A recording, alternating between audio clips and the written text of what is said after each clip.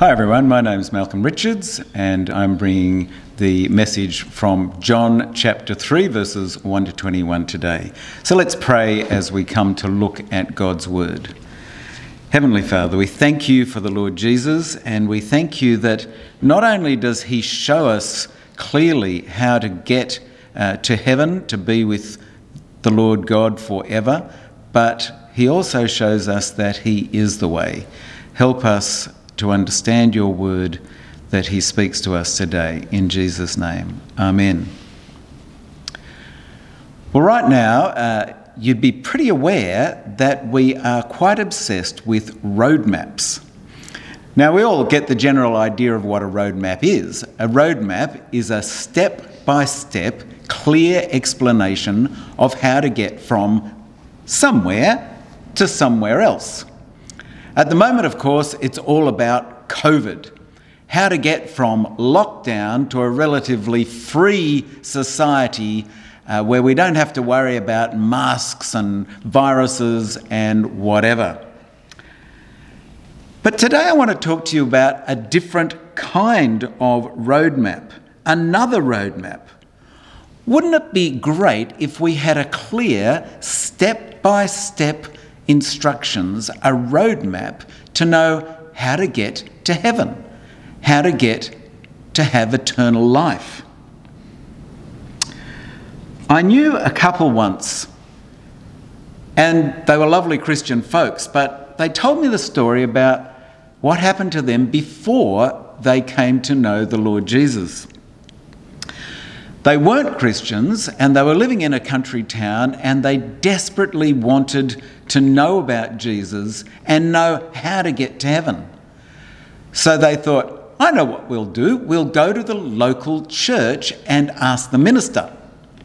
So they did that, and they went to the minister and they said, how can we become Christians? We want to know how we can have eternal life with God in heaven. Please tell us. And the minister answered, I'm actually not sure. You'll have to go and ask someone else. Now that's pretty appalling, isn't it? You'll have to agree that a minister of a church would not be able to explain to someone how to become a Christian. It's pretty hopeless. Well, in today's passage, I think that couple would have been helped, and I hope you will be as well. Because in this passage, Jesus meets a young Jewish leader called Nicodemus. Jesus has a very blunt conversation with this man, and he tells him step by step how to get to heaven, how to have eternal life. Jesus gives him a clear roadmap to heaven. Perhaps you've never heard this explained before, step by step, a clear roadmap. Well, if that's the case, don't worry, because we're going to listen in on this conversation between Jesus and Nicodemus, and by the end of it, I hope we'll all have a clear step-by-step view of this roadmap to heaven. So in today's talk, looking at John chapter 3 verses 1 to 21, I have 4 points. In the first section, we're going to meet Nicodemus and be introduced to his conversation with Jesus. And then we're going to look at the 3 steps in the roadmap. Step 1, you must be born again. Step 2, you must believe in God's one and only Son. And roadmap step 3, what if you don't? What if you don't believe? So let's start at the beginning, verses 1 and 2. If you have a Bible, open it at John chapter 3, and we're starting at our first section, Meet Nicodemus. Let me read these first 2 verses. Now there was a Pharisee, a man named Nicodemus, who was a member of the Jewish council. He came to see Jesus at night and said, Rabbi, we know that you are a teacher who has come from God, for no one could perform the signs you are doing if God were not with him." At the beginning of our passage, we are introduced to this man Nicodemus, who comes to see Jesus at night. We're actually told quite a lot about Nicodemus in these 2 verses. This man is a big shot in Jewish religious community. He is a Pharisee to start with. The Pharisees are a group of Jews who take their religious obedience very seriously, and particularly obedience to the laws of Moses. We also hear that he is a member of the Jewish ruling council, otherwise called the Sanhedrin. As I say, this guy is a big shot. Now, it seems that he's seen Jesus do signs and miracles. He's heard of these. And he comes to Jesus because he gets the impression that Jesus is genuinely sent by God.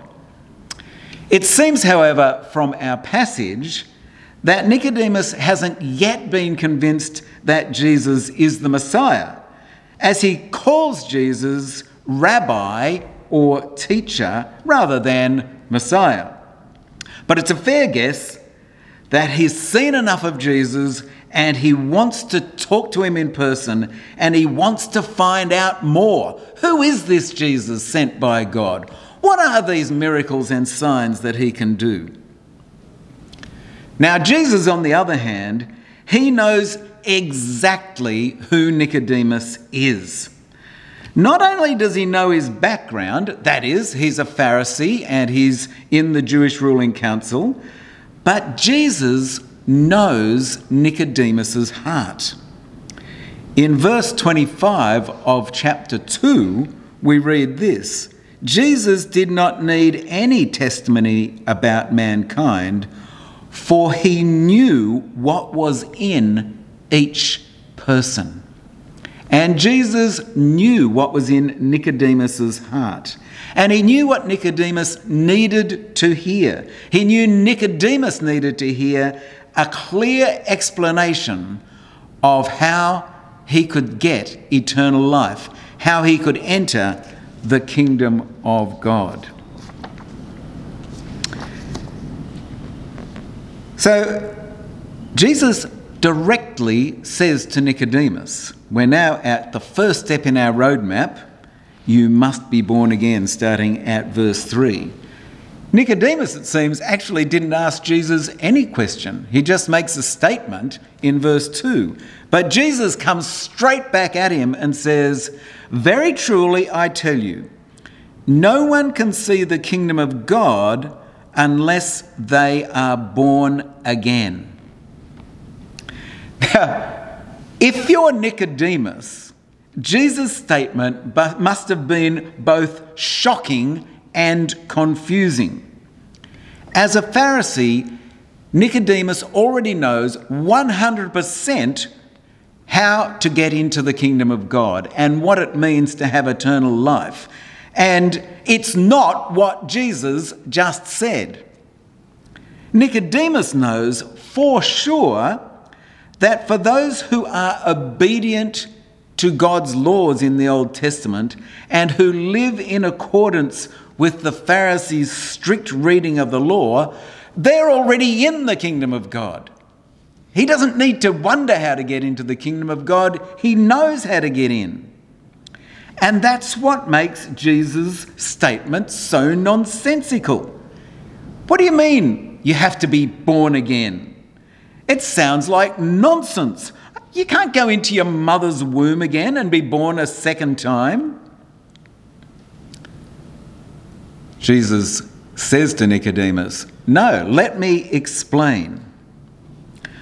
What I am saying is that to see the kingdom of God, a person needs a radical cleansing and renewing by the power of the Holy Spirit." Jesus' explanation of this phrase, being born again, He says in verse 5, "Very truly, I tell you, no one can enter the kingdom of God unless they are born of water and the Spirit." Now, this phrase, being born of water and spirit, has caused a lot of discussion. But in the Old Testament, water is a symbol of spiritual cleansing. And the Spirit of God is responsible for the renewal and the giving of life. So what Jesus is saying here, this is not some rebirth, physical rebirth or reincarnation. No, this is a radical spiritual rebirth, a radical cleaning and renewing that only comes from the Holy Spirit. In 2 Corinthians chapter 5, verse 17, Paul says much the same thing. He says, "If anyone is in Christ, he or she is a new creation." So this rebirth, it's not more of the same thing that we had when we came out of our mother's womb. No, it's an entirely different thing. And this radical spiritual rebirth is what anyone needs if they want to see the kingdom of God, that is, have eternal life. Well, now, point 2 in our roadmap, you must believe in God's one and only Son. We're now looking at verses 10 to 16. Well, having heard Jesus' explanation, you can understand Nicodemus is still totally stumped. And he says to Jesus, "How can this be?" You see, for Nicodemus, he thought he had this totally sorted in his head. But now Jesus has upset everything and given an entirely different explanation. The obvious question now is, if it's rebirth by the power of the Holy Spirit that is needed to see the kingdom of God, to be saved, to see eternal life, they all mean the same thing, where do we get this rebirth? How is it accessed? Well, in the following verses, Jesus gives the answer. He says, "I am the key to this rebirth." And in his explanation, he points out two things. Firstly, I am the only one who knows the way. And secondly, the key to this rebirth is totally trusting in me, believing in me. So let's have a look at what Jesus says. Let's jump to verses 13 to 15. First of all, Jesus says, "No one has ever gone into heaven except the one who came from heaven, the Son of Man." In other words, Jesus is saying, you want to know that I know the truth about this radical rebirth that I'm saying you need to have. I am telling you that nobody else knows this information except for me. After all, I am the only one that has actually come from heaven to earth. So if we're talking about how to get from here back to there, I'm actually the only one that's done that trip. I know the way, and I'm the only one who knows the way. Secondly, Jesus says this, pointing to a fairly well-known part of the Old Testament. He says, "Just as Moses lifted up the snake in the wilderness, so the Son of Man must be lifted up, that everyone who believes may have eternal life in him." Now, if you've never read this part of the Old Testament, that's going to sound quite complicated. But it's worth us spending just a couple of minutes finding out what Jesus is talking about. You see, in the book of Numbers, in chapter 21, The people of Israel have just been brought out of slavery in Egypt by Moses. And there they are in the desert, and they wish they'd never left Egypt. They are grumbling and they're complaining about what God's done to them, and they say, we just want to go back. This total plan of God is hopeless. And so, as a punishment, God sends poisonous snakes among them. The people now were as good as dead, being bitten by poisonous snakes. And God says to Moses, make a snake made out of bronze and put it on a pole. And then anybody who's been bitten by a snake, as they look at this snake on the pole, will be cured. They will be given their life back again. Good as dead from a snake bite, but look at this snake provided by God, this means of salvation, and they will live again.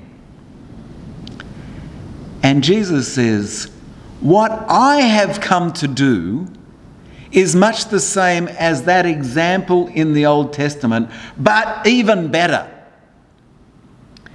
You see, just like that snake, that bronze snake was lifted up on a pole, so I must be lifted up. And at this point, he's talking about his death on the cross. As I die on the cross, anybody who looks to me as I am lifted up, anyone who believes in me, will not only have their life back, they will have eternal life.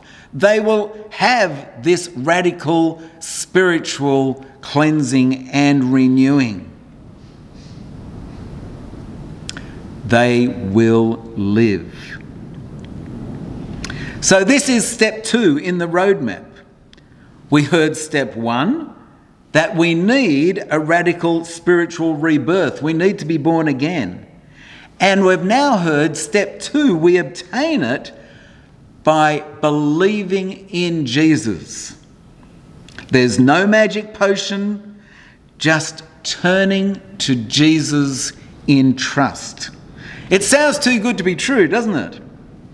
But now in verses 16 and following, John the Apostle, the apostle who writes this gospel, explains.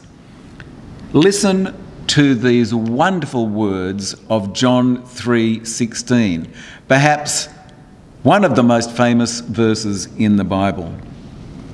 For God so loved the world that he gave his one and only Son, that whoever believes in him shall not perish, but have eternal life. Do you see what John says here? This lifting up of Jesus happens because of God's enormous love. So big a love that he sends his Son to die so that sinners can be forgiven and have eternal life.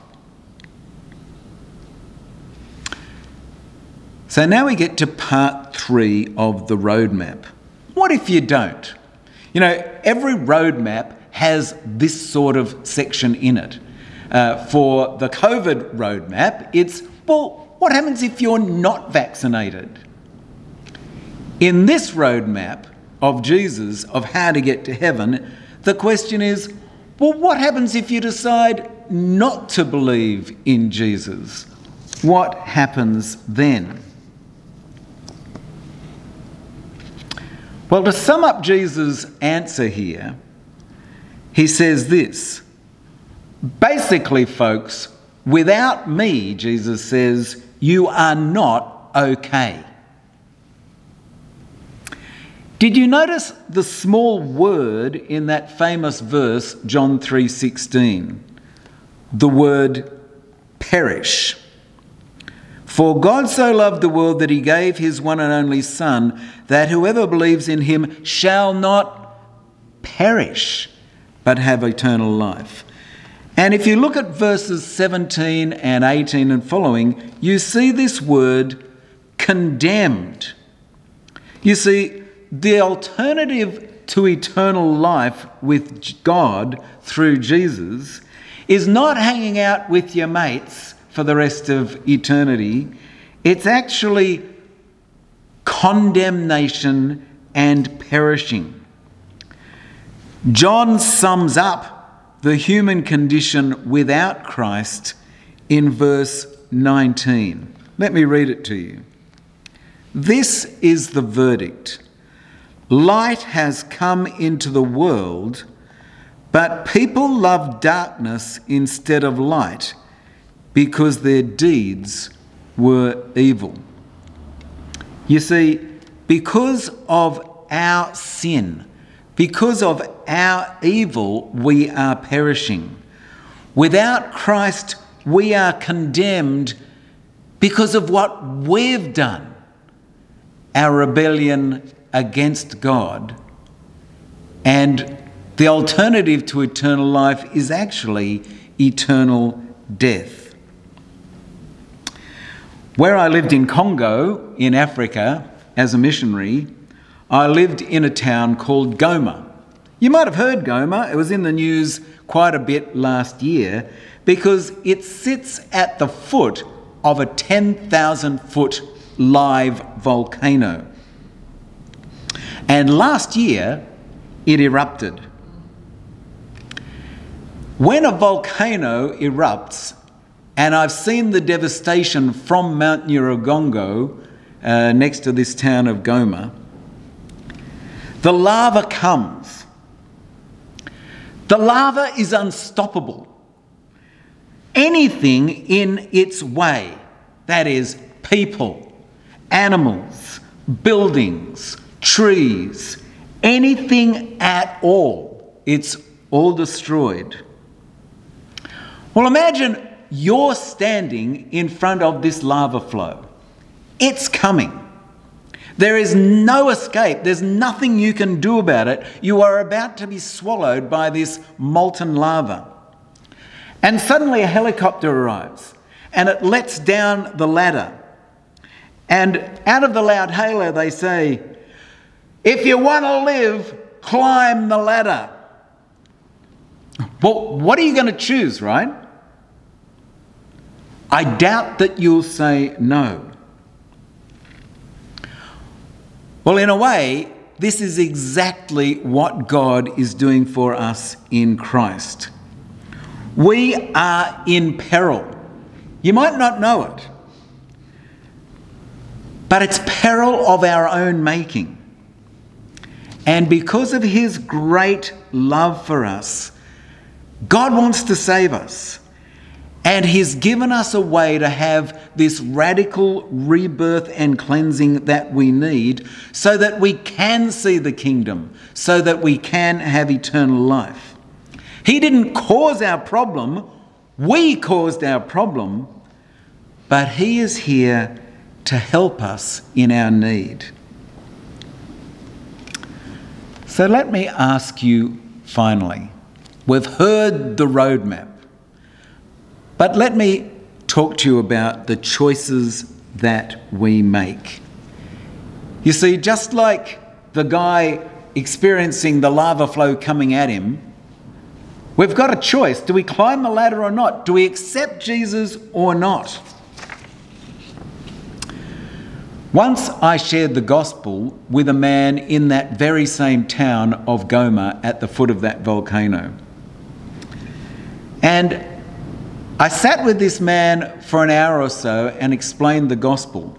And as far as I could tell, he perfectly understood the whole gospel and its implications.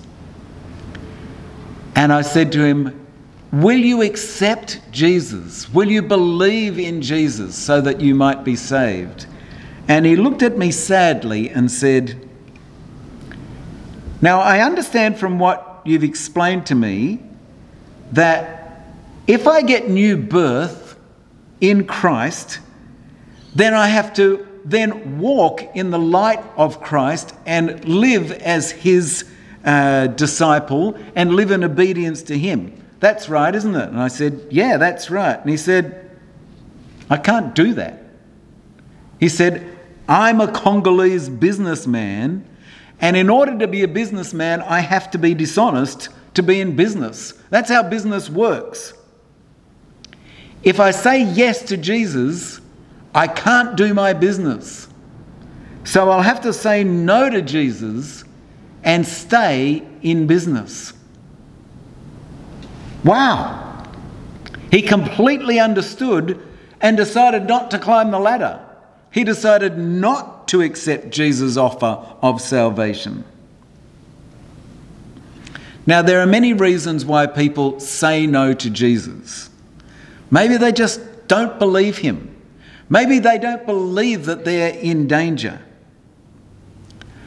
But I urge you to consider what Jesus has told Nicodemus in this passage. If you don't know Jesus, if you have heard today clearly the roadmap to have eternal life, I urge you to accept God's loving offer of new life and new birth by believing in Jesus. Jesus has declared God's roadmap clearly to Nicodemus. Now you have it as well. Please accept Jesus' offer. Let me pray. Heavenly Father, we thank and praise you for the gospel. We thank and praise you that even when we were dead in our sins, Jesus died for us so that we might live and be forgiven by you. I pray for anyone who is listening to this who has not yet experienced new life in Jesus. May they be born again and have this radical renewal and cleansing by the power of the Holy Spirit by believing in Jesus. And we pray this in his name. Amen.